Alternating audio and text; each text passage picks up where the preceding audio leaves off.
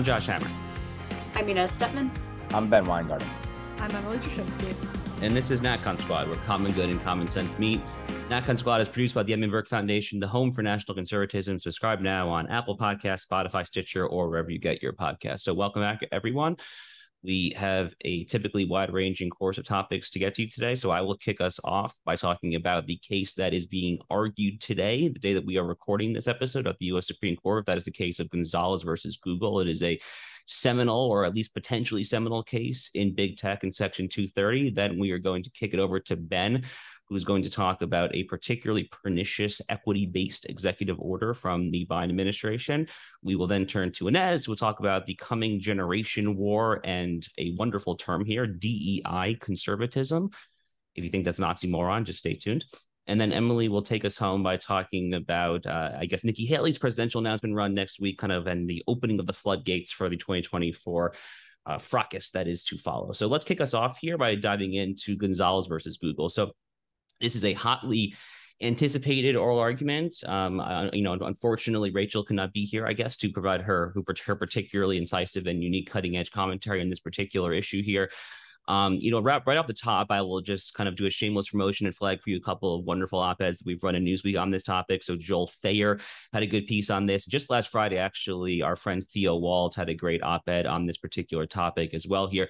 So long story short, this is the Supreme Court's first opportunity in a very long time to definitively try to interpret the scope of the immunity, the scope of the liability shield that Section 230 provides. So here is kind of the direct, I'm just going to read it actually, this is kind of the direct QP, what lawyers call it. It's the direct question presented to the Supreme Court. So it reads, quote, whether Section 230, subsection C1 of the Communications Decency Act immunizes interactive computer services when they make targeted recommendations of information provided by another information content provider, or only limits the liability of interactive computer services when they engage in traditional editorial functions with regard to such information. So to kind of cut away the legalese here, we're basically just trying to determine the actual scope of what the so-called Good Samaritan provision, which is broadly kind of subsection C of the statute, how much liability the big tech platforms actually have here. And this has been an issue crying out for judicial intervention for a very long time. It's frankly also been an issue crying out for lawmaking, policy intervention. There's only so much that the Supreme Court can properly do to actually interpret Section 230's immunity shield properly. Congress really, ideally speaking, would kind of take this into its own hands. We kind of know how that goes in today's kind of era of Bismarckian sausage making, and it's probably not going to go very far here. So as it currently stands, the predominant case law when it comes to Section 230 is sweeping immunity. And there have been various kind of state courts in recent years, and there have actually been some kind of lower federal appellate courts. So the Fifth Circuit, in a case called NetChoice versus Paxson, I think we discussed it on this show, was a wonderful opinion written by Trump nominee Judge Andy Oldham, who was a fantastic legal mind. He had this really, really excellent opinion on Texas's state level big tech law. This came out last September. It was kind of just a wonderful kind of attacking of kind of what is speech, what is publisher, and it was really kind of a piece of judicial masterpiece. The longtime listeners and watchers of this program will recall we actually did kind of a special episode after Justice Clarence Thomas had a concurrence in April 2021 in a case called Biden versus Knight First Amendment Institute. Justice Thomas kind of concurred, and then he had like a separate unique writing where he kind of detailed the various ways that the court has either misconstrued or just failed to actually construe in the first instance the scope of Section 230 here.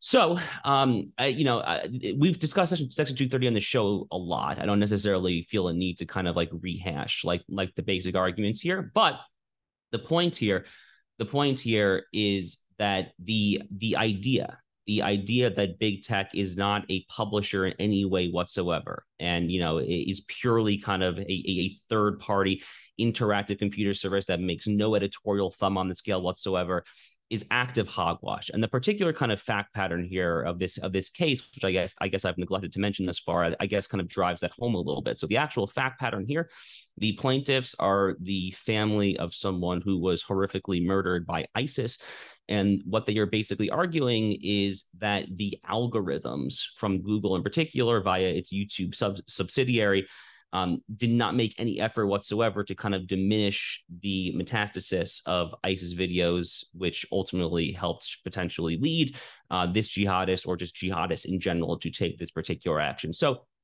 from Google's perspective, they're basically obviously saying, hands off, we're immune. The algorithms are what they are here.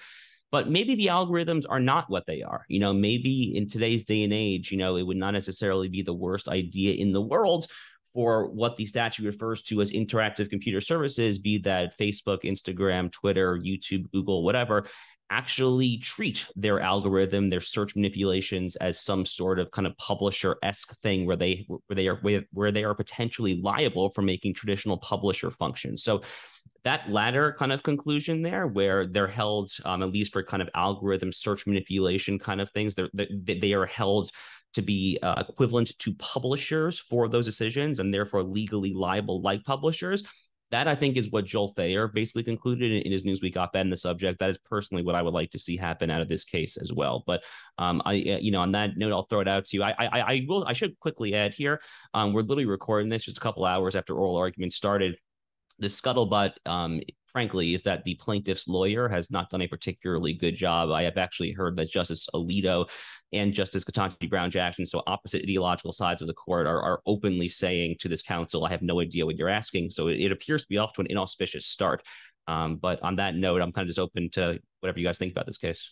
Yeah, this is a really interesting case for all the reasons Josh mentioned, and also because of, as Josh mentioned as well, the Clarence Thomas factor here. He's come out and talked about the common carrier suggestion, and when you're looking at this particular case, an algorithm and an algorithm kind of aggregator, an algorithmic aggregator like Google, acting as a publisher, but only not as a publisher, because our definition of publisher has been traditionally technologically defined by tech that is now outdated and old. It's just important to see the court start to grapple with that and to see it happen in the arguments. I haven't had a chance to tune in yet, but to hear the questions, it'll be too bad if the plaintiff isn't doing a great job, because these are really serious questions that have a huge bearing on the media, but they have a huge bearing on big tech's future. I always think it's important to mention that companies like Facebook have actually been lobbying for Section 230 reform for a couple of years now, because as Tim Carney writes in The Big Ripoff so well, they're the big guys. They know that they can sort of weather the regulatory burden that they can shape because they are the big guys. They have huge presences here in Washington.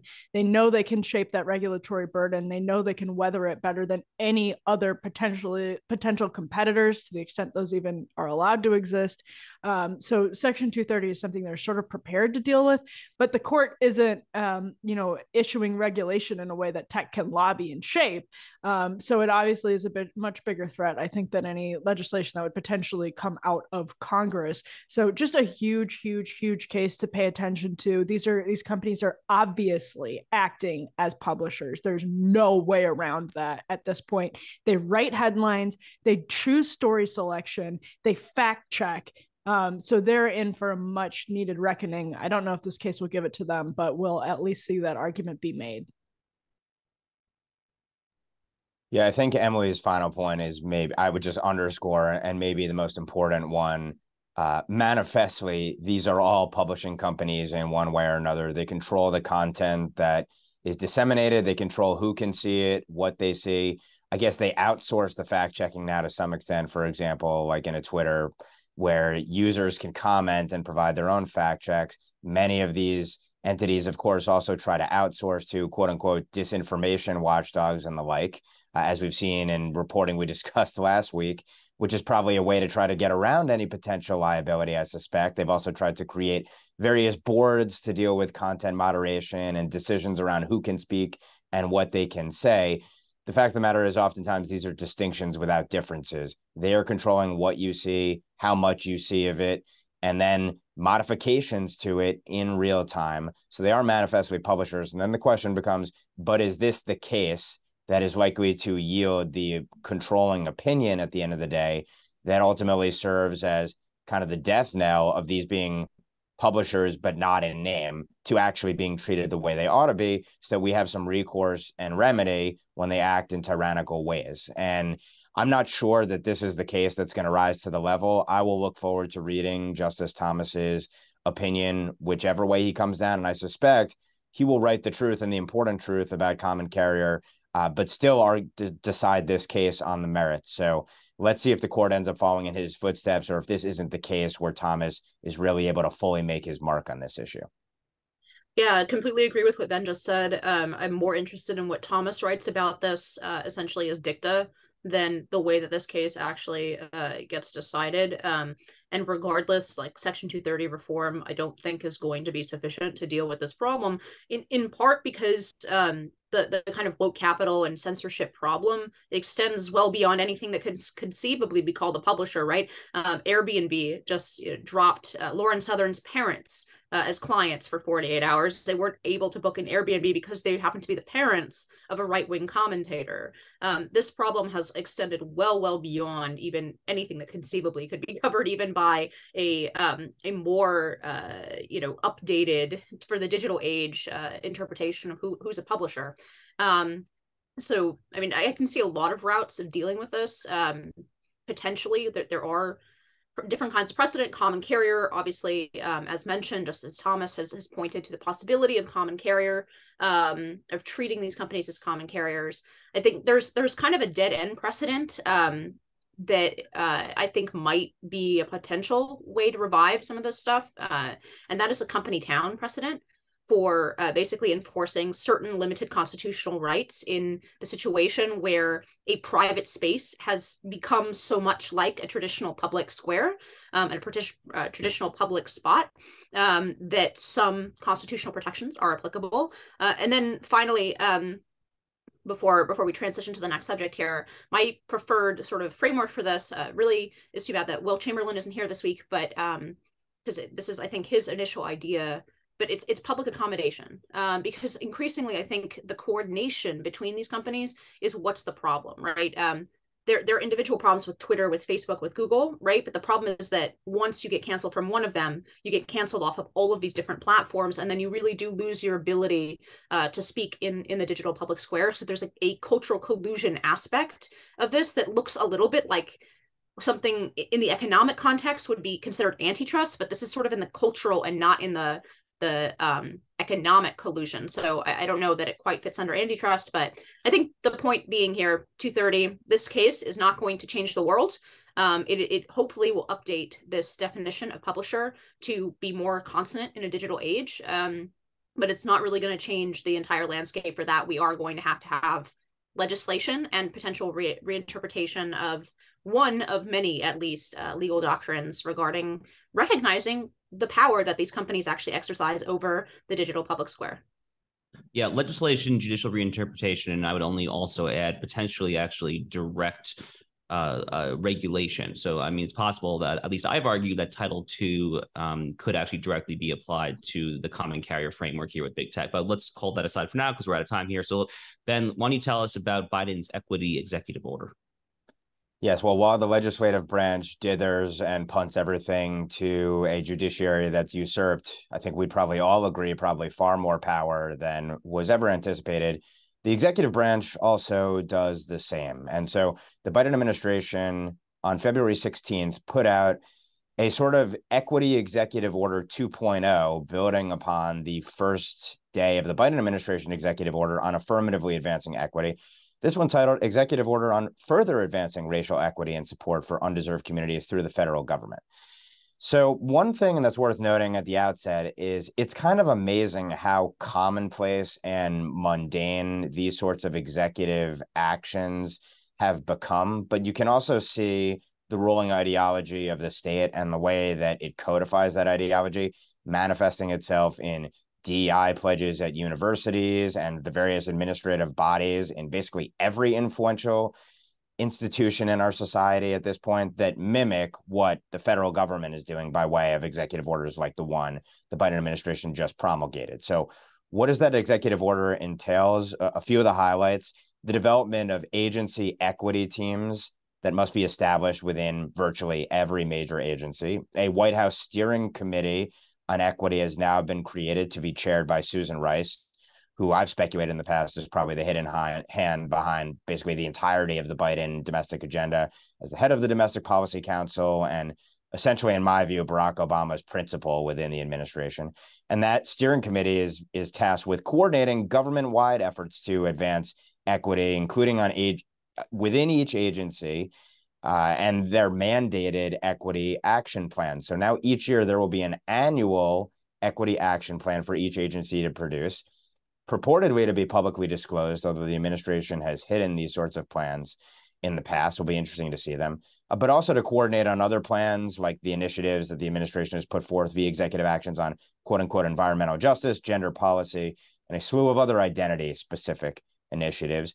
The director of the OMB shall also, and I'm quoting here directly, consider opportunities to review and update internal processes, directives, and government-wide guidance to support equitable decision-making, promote equitable deployment of financial and technical assistance, and assist agencies in advancing equity as appropriate and wherever possible. And I should pause just to note here, you should read through these executive orders, although it's mind-numbing and your eyes will glaze over. But the fact that you have one bureaucracy after another and the language that's used here and reinforced that's basically unintelligible, despite the definitions provided at the end, which are often self-referential, really exposes kind of how Marxian this entire regime is at this point.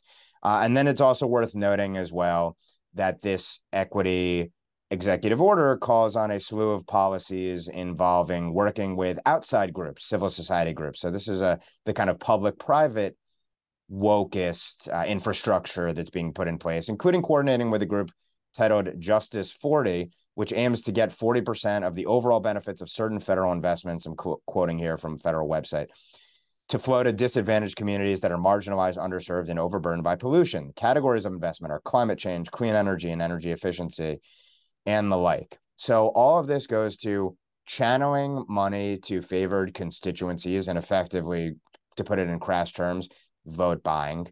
Then the creation of this and the codification of this entire woke infrastructure, administrative infrastructure, within an already like-minded administrative state, and tasking officers within all of these agencies by executive order with developing, implementing, promulgating such orders and all related policies and processes and practices associated with them. So, a couple questions that come to mind in looking at this are, first, why put this out at this point in the Biden administration? They already had an equity executive order, so why make it even more robust and rigorous in its response? Secondly, what's the conservative response to this? Can we be purely defensive here about basically saying the next president has to tear this out root and branch? Can you ever really extricate this kind of rot from the system when it's being so firmly embedded throughout the entirety of an administrative state that is already overwhelmingly leftist? And then, what should a Republican president do with that executive branch, given those limitations? What should be done at the state level? What legislatively should be done to combat it? And how do we get beyond the idea of simply oversight and defunding of such agencies? What's the next step of actually putting forth a positive plan? In other words, another way of stating this is, what would be the conservative response to an affirmatively advancing equity executive order? What's our executive order? What are we affirmatively advancing? And so I'd put all those questions out, not rhetorically, to the group for comment and thought.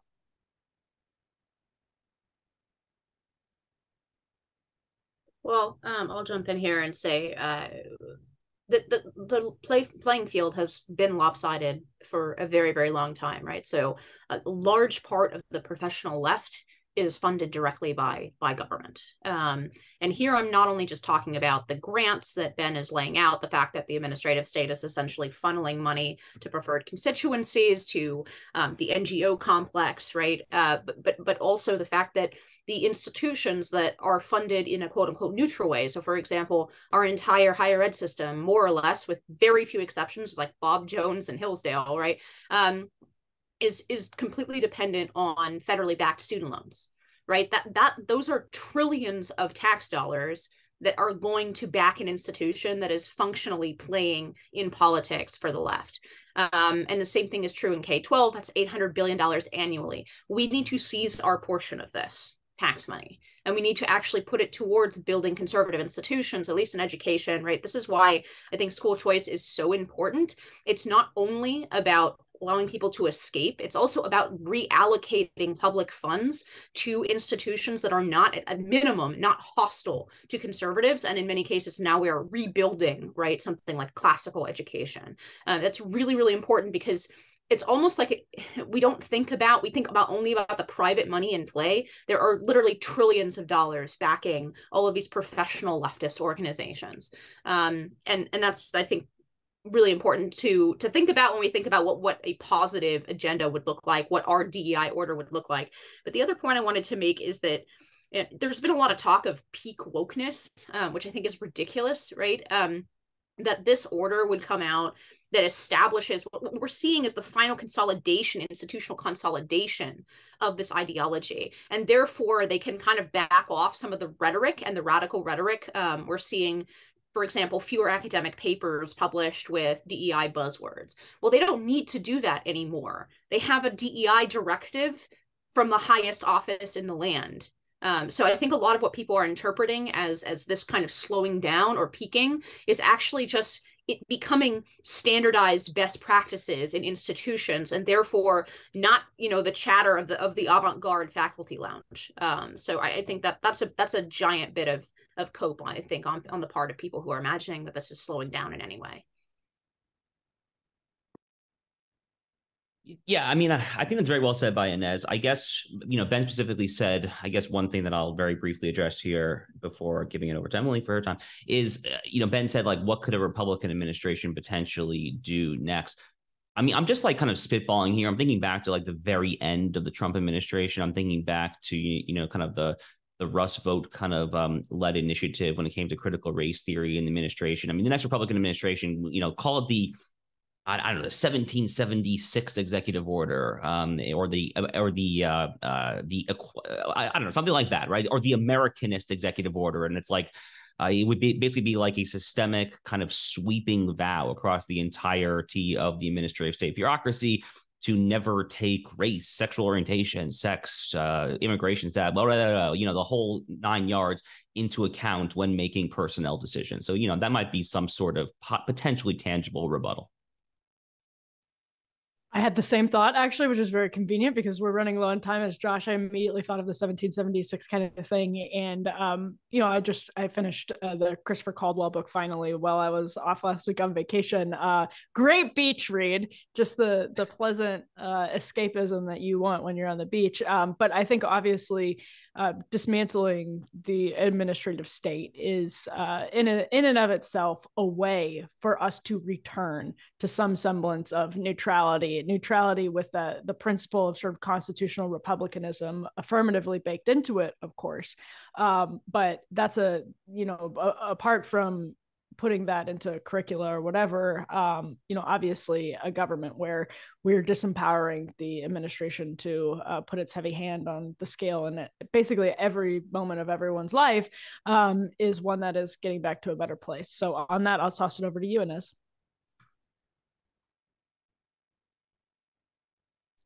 You are muted. I was hoping you wouldn't say it, and then we would have been able to cover the little silence here.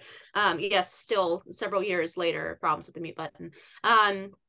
No, so I wanted to speak about this sort of exchange over the last week over Nikki Haley, right? They have this Don Lemon exchange at CNN where Nikki Haley is selling herself as a new generation of leadership, and she is in her early 50s. And Don Lemon kind of made some comments about how that's not true, like it should be 20s or 30s to be in a new generation. And then there was this very, very lame response from the right. Regrettably, some institutions that are otherwise, on our team, things like Fox News, for example, ran, program after program, episode after episode, right, segment after segment, basically saying Nikki Haley makes heads explode by being the first minority woman governor. So Orrin McIntyre over on Twitter, I think, has coined an excellent phrase for this, and that's DEI conservatism. Nikki Haley launched her campaign basically citing her checkbox credentials. This is something that we really need to stop doing on the right. It is a weak frame. It buys into all of the premises of the left, and it doesn't impress anyone. I really think that it's ineffective in terms of a strategy for minority outreach. And as we know, Trump did better with Hispanic voters than Romney did, despite kind of bowing to a lot of this language in his campaign literature and so on. There isn't really a lot of evidence that it actually shifts minority voters at all. And it's embarrassing, frankly. I think it's embarrassing for the right to continue this kind of language. She also played the woman card, right? It was apparently sexist for Don Lemon to point out that 51 is not the new generation of leadership. And so there was that response as well. And all of this kind of DEI conservatism, I'll kick it out to the group in a minute on. I really do think that it smacks of Dems are the real racists, and it really doesn't work. I think it's rhetoric that doesn't work. I think it's a weak posture that we just need to excise from the conservative movement, especially when it leads us to pick bad candidates because we're so thirsty and desperate to check those boxes. And I think George Santos is a perfect example of that, right? He was sort of raised up by Elise Stefanik and other people in Republican establishment because he was a minority gay Republican. Well, it turns out the guy's a serial fabulist and a liar, right? Like, that should have been a little more important than making sure that we check those boxes for the left. But I do want to make one point about this exchange, which Whoopi Goldberg followed up and said, no, 51 is not actually the new generation. Don Lemon was right about this. I do think this is kind of the first shot in a generational war that will become very, very important in our politics, where essentially we're seeing that Gen X is turning conservative in much higher numbers. So at the same age, boomers were still more liberal. They still voted more Democrat at the same age. Than Gen X is now taking a sharp turn right.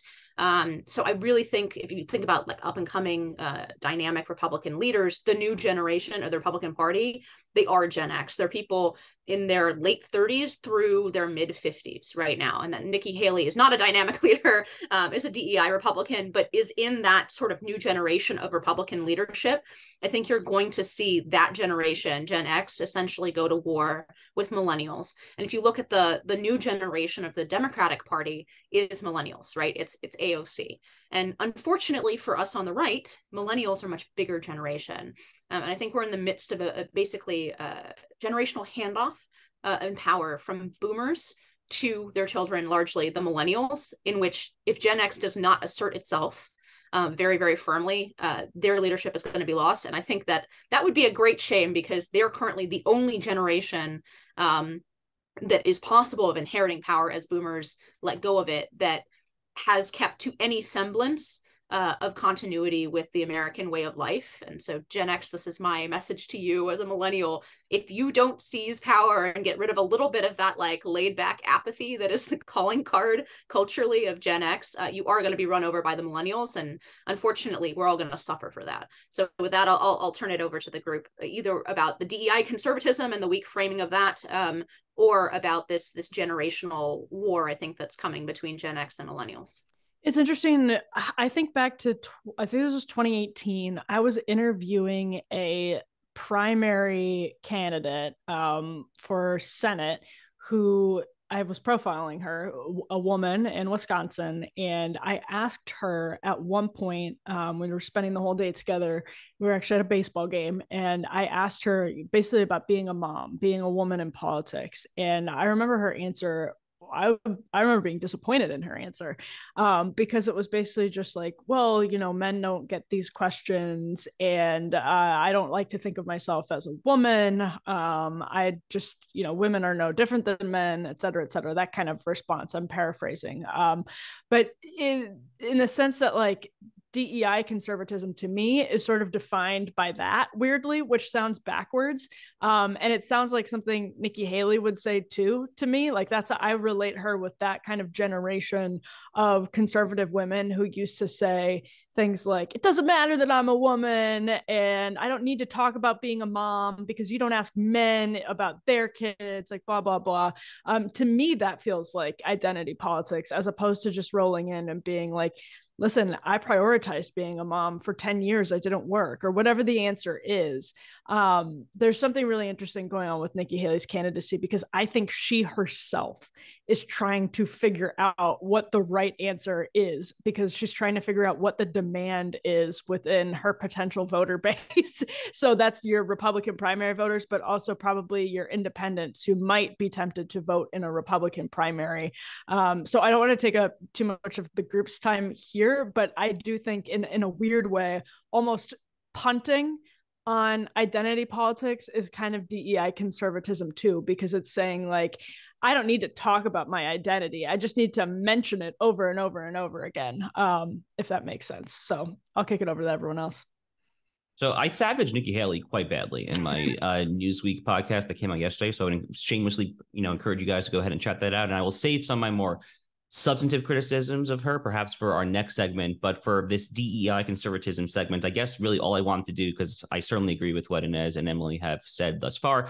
I was listening to her speech and the whole identity politics thing, and it was stridently pathetic. It was galling and irksome, and it was really just awful. But, Ryan Gerdusky flagged this interview that Nikki Haley gave the New York Times back in 2012. And it's really interesting. And apparently this is not that new for Nikki Haley. So I'm just going to read this real quick.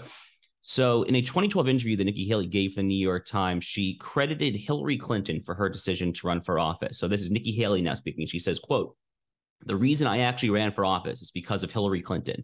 She said that when it comes to women running for office, there will be everybody that tells you why you shouldn't, but that's all the reasons why we need you to do it. And I walked out of there thinking, that's it, I'm running for office." So with all due respect, this is literally what we make fun of the left for doing, is like being there like a zombie in like the political rally and being like, oh my God, I'm voting for you because of your genitalia, your skin color, or whatever. This is such utter crap.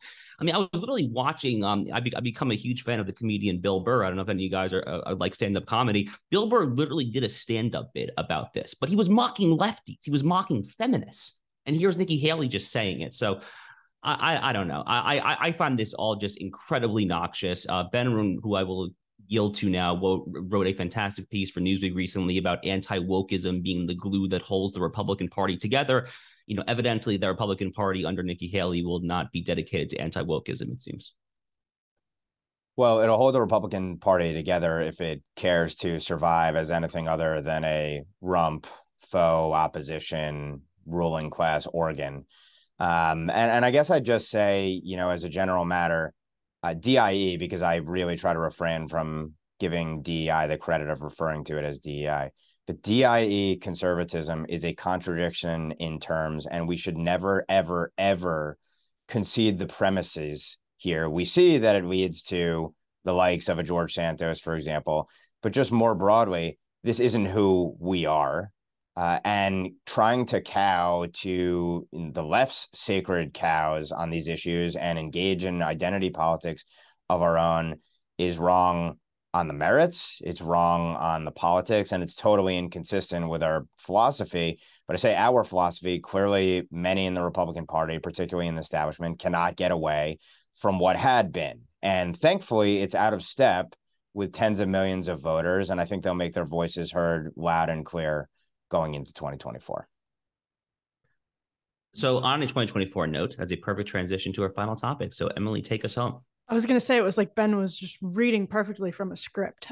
We have the floodgates starting to open up here when it comes to the 2024 presidential primary. Donald Trump obviously announced just a couple of months ago. And now we have Nikki Haley announcing. We have news that looks like Chris Sununu is flirting very seriously with a run for the presidency. Other people like Larry Hogan are out there kind of talking like they might be interested in potentially running for president. Tim Scott looks like he's taking a very, very serious run for president. And let us not forget Ron DeSantis, one of the biggest candidates in that race, even who's not announced yet, but is taking a look at it. So all that being said, Nikki Haley's had a heck of a week. She's gotten some really big gifts from Don Lemon and Wajahat Ali, who have just come out and said stupid things that are both like misogynistic and racist. text about her. So did Mary Trump, I think, had one too. Just massive gifts to her and her ability to do the DEI conservatism thing, as we just talked about. But there are also interesting developments on the Trump front. He's criticizing Ron DeSantis as somebody who followed the Paul Ryan, quote, club for no growth model. This is from a Trump truth on Truth Social, when it comes to entitlements, so Social Security and Medicare. And that's a really interesting development.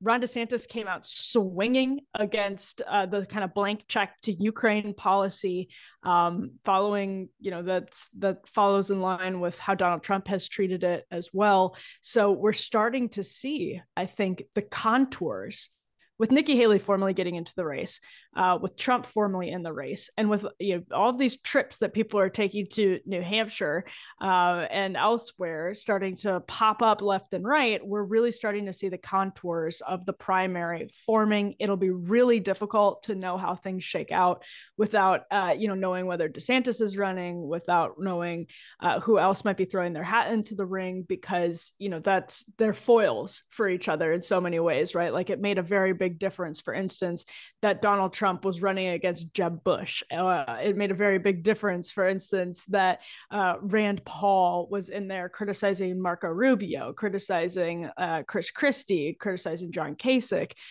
So those contrasts are a really big part of what these races look like. But as these contours emerge, I wanted to toss that open to the group about, with Nikki Haley, we see her criticizing populism, especially populist economics, aggressively, kind of criticizing populist economics and making it seem.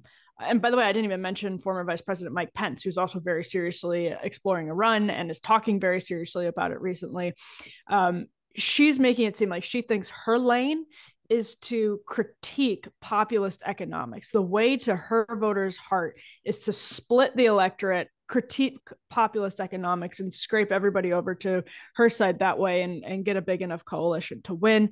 Mike Pence might be in a similar boat. Sununu is also very moderate on these things, but maybe he just wants to distinguish himself on a temperamental level, like a vibes level.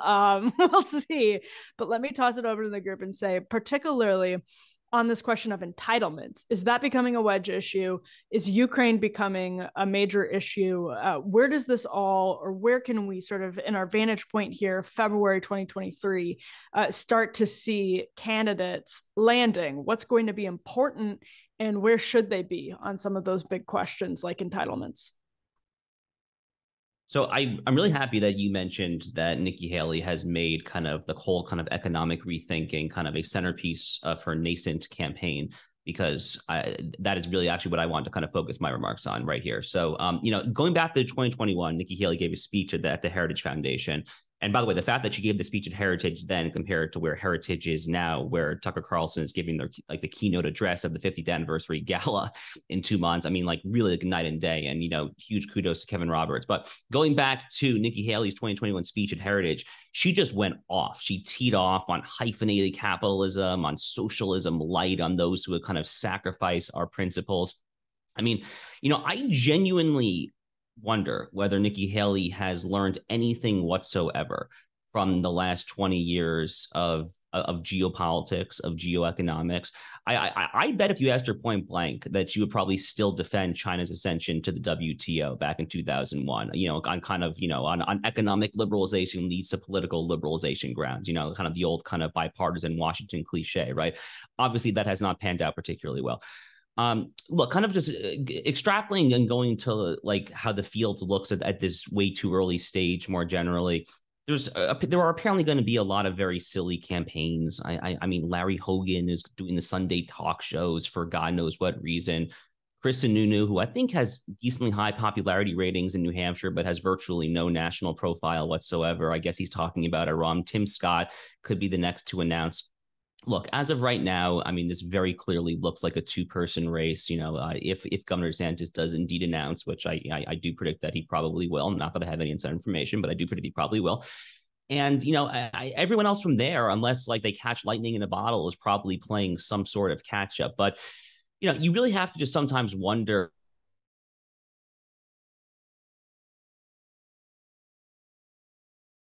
what are you putting your family for? I mean, I guess the obvious answer is they want a cabinet position, they want a book deal, they want this, they wanted that. But, you know, as Inez has aptly said, you know, this is silly season right now. And, you know, the good stuff will hopefully start within the next few months. Yeah, on that note, I'll say yes, this is silly season. It's for everybody who has no chance to run for president. They're either running for the VP slot, right, or a cabinet position, or just to raise money, raise their national profile. The big winners of silly campaign season are obviously the consultants who will walk away sometimes with millions of dollars for campaigns that never break 3%, right, and never had a chance to break 3%. So that's kind of where the field is at now. I want to follow up on what Josh said. I would call Nikki Haley basically the 2012 autopsy candidate.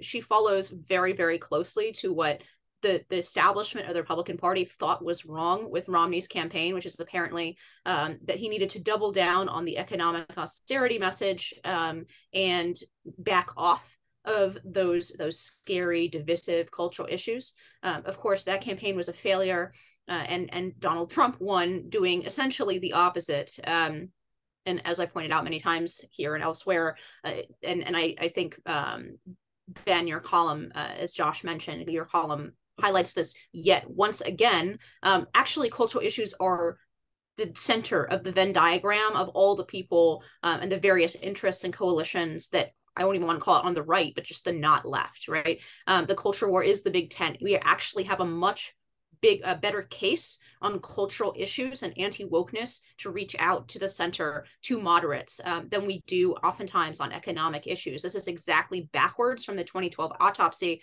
but it seems that Nikki Haley is very much like re-embodying that autopsy and giving it a shot. I don't make political predictions, given like I and everybody else in this kind of chattering class business were so wrong in 2016. I basically do not make predictions. This is going to be an exception. The nominee for the Republican Party will be either Donald Trump or Ron DeSantis. The rest of these people are either in to play spoiler or to raise their profile or to pay consultants a lot of money. They don't have a chance. And I frankly think, especially because we're facing, usually I'd be all in favor of this kind of, profile raising, a little bit snake oil salesman type, candidates for president. I think rough and tumble American politics is just fine. This time, the issues facing the country are so serious, it kind of annoys me to see people like Chris Sununu running for president. This guy is just, he's a libertarian for a libertarian state that has absolutely no national relevancy at all. And this is just a waste of, I think, of voters' time. But that being said, it really is the kickoff to the campaign season. So I guess we'll be talking about this a lot more in the weeks to come. Yeah, many thoughts on this, but I guess one of the first I'd lead with is how could you look at the 2016 and 2020 presidential elections and then say, I'm going to run in the lane of anti-populist economics? This has been a national winner, even if it was totally disingenuous on the Joe Biden side of things. This has been a national winner twice, at least in terms of kind of the rhetoric involved and some of the associated policies and who the candidates claimed that they were speaking for and showed up obviously in the polling. The notion that you would run against populist economics after what we've seen, it defies belief. It defies all logic, which then leads obviously to that question of, okay, what is the point of these candidacies who are tacking to positions that are totally out of step with where the public is? And of course, yes, there is the money. There's maybe potentially setting up for a future run down the road, and this is going to up your national profile. Maybe it's that some of these individuals want to be resistance folk heroes. Maybe they are essentially stalking horses for interests who want to use some of these candidates to usefully in debates try and damage or wound some other competitors. I'm thinking of like Chris Christie going after Marco Rubio, for example. And there are all sorts of that interplay in a big field, and you don't know how it's going to play out on the stage. But there are obviously any number of motives behind why some of these individuals are running. But I do think on the substance, I mean, it is interesting to look at, and we don't know what the primary issues are going to be from 2023 through 2024 and beyond. But obviously, where the candidates are on Ukraine, there are really distinguishing positions within the Republican field. And, there's been analysis out there to suggest that Trump's tactic is essentially to take the most open-ended blank check to Ukraine sort of position. And I am going to negotiate with Russia because, by the way, going back to this even Trump presidency, Trump inauguration, I think the whole idea was to effectuate something of a reverse new Sino-Soviet split. And of course, as a consequence of Russiagate and the continuation now of establishment policies, you have Russia and China closer, arguably, than they've ever been before, along with Iran, for that matter. And then you have, I think, combating wokeism. And obviously that is in large part to the extent he does run, and I think it's likely he will as well. Governor DeSantis, supposedly the plan is sort of to announce after the legislative session in Florida, and obviously you have strong Republican majorities there, plus the governor, he will likely run, of course, on that agenda of combating wokeness in all of its forms. And then Trump will point to his agenda of combating wokeness as an executive. So you're obviously going to have debates over that as well. I really think this notion of debates over the welfare state and its size, scope, and nature, and what are we going to do about these programs. Yeah, I think that the press wants to create a dichotomy and some kind of rift on this, but I think Republicans know that the voters like these programs. Trump took it off the table as an issue back in 2016, and I don't really see it being an issue going into 24. Maybe some of these other candidates are going to try to raise it, but I don't see how it's going to serve to their benefit. So I too, like Inez, I don't make any prognostications because we're proven wrong all the time, and it should humble all of us as pundits. But it does appear to me like it's a two-candidate race. So let's go ahead and transition to final thoughts on that note. I guess I'll take actually moderator's prerogative and start us off because I kind of have a direct kind of line from what we were just talking about there. So my friend Gladden Papin has an essay out in the New American Affairs Journal, which is always one of my favorite publications. I literally dropped the day before we're recording, so I actually haven't had a chance to read it yet, but I think I get the gist. The title of the essay is Requiem for the Realignment. And, basically, I think what Gladden is saying here is something that I have increasingly been thinking as well, and it relates to literally what Ben was just saying, actually, about kind of more populist leaning, kind of 2 cheers for capitalism, not 3 cheers. There's been a lot of emphasis, properly speaking, on on waging the culture war with fire, with vigor, all things that I support, obviously, and all things the NatCons I think should support. And there obviously is probably no greater figure in the U.S. I think than Governor DeSantis when it comes to that. Here is the issue. The issue is that we don't want to get kind of the economic kind of bread and butter kind of material issues lost by focusing so, singularly or exclusively on the cultural issues. And I do worry, I think that there are some in the GOP donor class. I have names in mind, but I'm not necessarily going to name them. I think that there are some people who probably would kind of would gladly basically trade, just ignoring all of those thorny kind of icky, more populist discussions about kind of reshoring and industrial policy or minimum wage or entitlements. They would gladly do away with that if they can compromise by just attacking woke capital in the abstract or kind of things like that. It's much easier, put another way, if you're in kind of the hedge fund Wall Street Journal editorial board class, it's much easier to get away with kind of attacking woke capital, with attacking DEI. And these are bad things. I'm not defending woke capital or DEI, but it's much easier to kind of do that than really kind of getting your hands dirty with kind of these. What about kind of, the conservative case for private sector labor unions, to kind of take a pristine example? That's probably the best example of them all, I frankly. So, I'm grateful to Gladden for kind of shedding a light on this. And, Emily, I'm also grateful for her for kind of bringing up the whole kind of political economy debate in the last segment there, because I'm going to be looking at that very carefully in this upcoming presidential primary.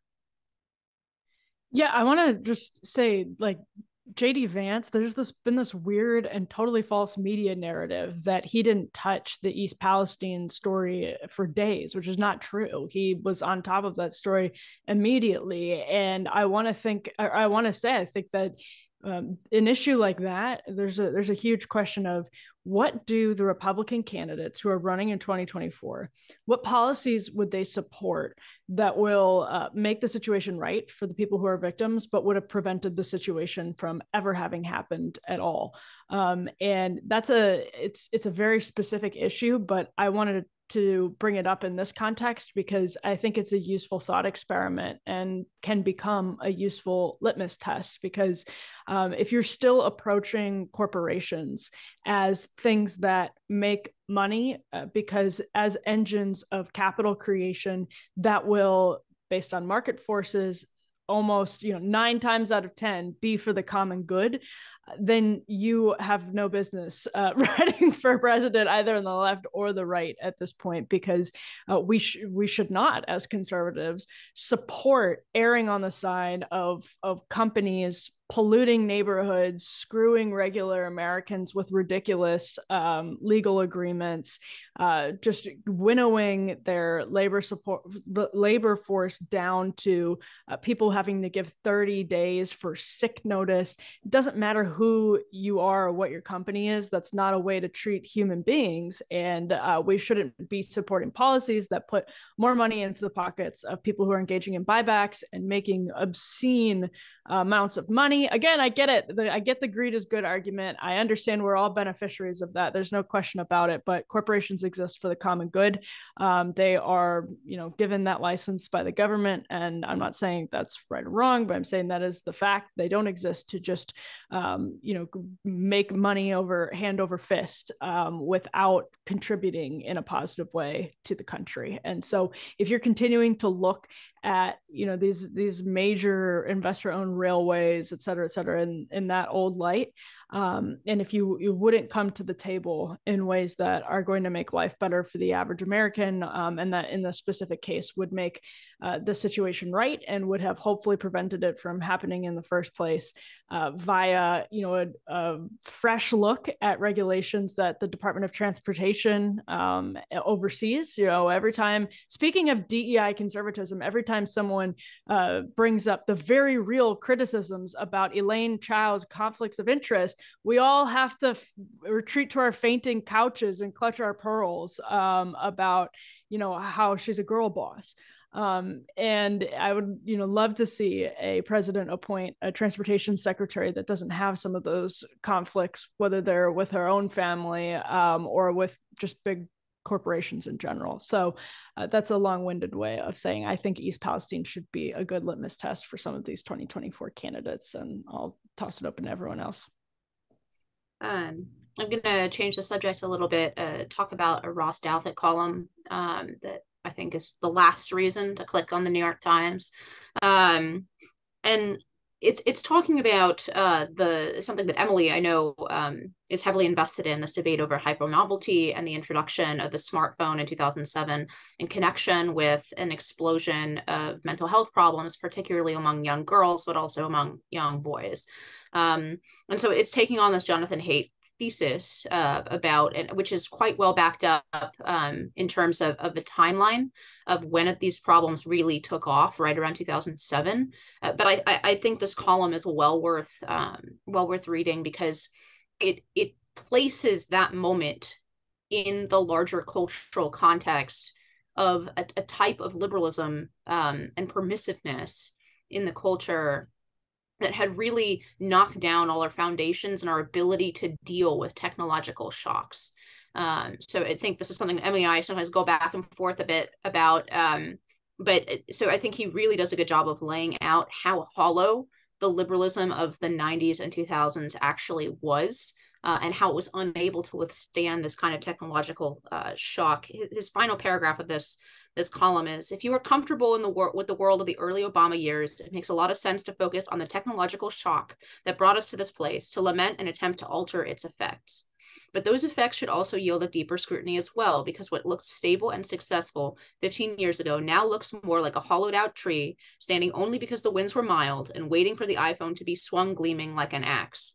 I think this is a broader critique that goes out to, something that we are continually critiquing, I think, on this show, this idea of both the center right and the center left, that we can just revert to the 1990s, and increasingly what that idyllic period in the 90s and early 2000s actually looks like upon closer scrutiny is exactly that, a hollowed out tree that looked on the surface to not be yielding the kind of horrible slippery slope predictions that the moral majority, right, was making at the time, and that now, from the benefit of 15 or 20 years later, looking back, actually looks like those slippery slope predictions, if anything, were underrated, or under sort of hyped, right? That we actually live in a world that is in many ways substantially worse and more terrifying culturally than anything that the moral majority predicted that sounded so outlandish in the 90s. So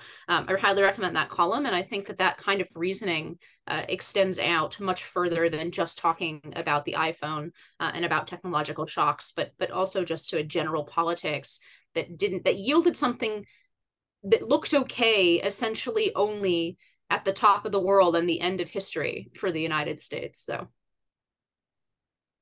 well, on a slightly different note, I just wanted to return to something which, the article that Josh alluded to that I wrote on Jim Banks and the fight against wokeism, and something that we've seen kind of crystallize in a whole slew of candidacies and offices, first during the Trump administration, certainly in the DeSantis governorship in Florida, and even in some nascent, smaller initiatives in places like North Carolina, where at UNC now there's a battle over the goal of these trustees to try and create a school that provides some balance with respect to public discourse and intellectual work around political issues. I think that one way that we ought to be thinking about conservatives and Republicans nationally is that the baseline, kind of the bare minimum of a litmus test, is going about exposing and completely defunding and eradicating wokeism in all of its forms when in political power.